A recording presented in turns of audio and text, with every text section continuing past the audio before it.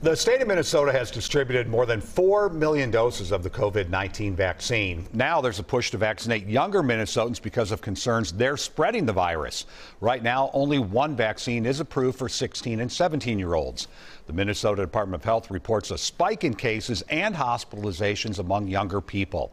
Kate Raddatz shows us the effort to get eligible teens vaccinated. The Minnesota Department of Health says more than 36,000 16 and 17-year-olds have gotten at least one dose of the COVID-19 vaccine.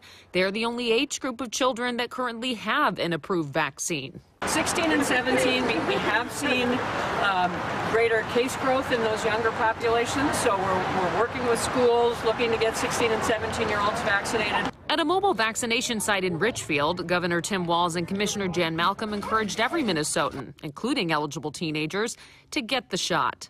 But the fact of the matter is, every person who gets a shot reduces the chance of that happening, reduces the chance of community spread, and gets us closer to putting this thing away for good.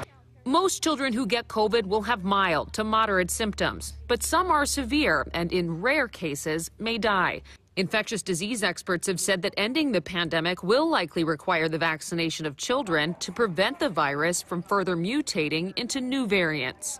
The Mall of America community vaccination site will be prioritizing 16 and 17-year-olds starting today through May 1st. These types of clinics will also prioritize the teens' families. Commissioner Jan Malcolm says the goal is to educate parents about the data and help separate fact from any fiction. The distinction between hesitancy and thoughtfulness, or the need to make an informed decision. We want to meet people where they are. We want to give them the information to make good decisions. Kate Raddatz, WCCO 4 News. Right now, Pfizer is the only approved vaccine for people under 18. Experts say a vaccine for 12 to 15-year-olds could soon be approved.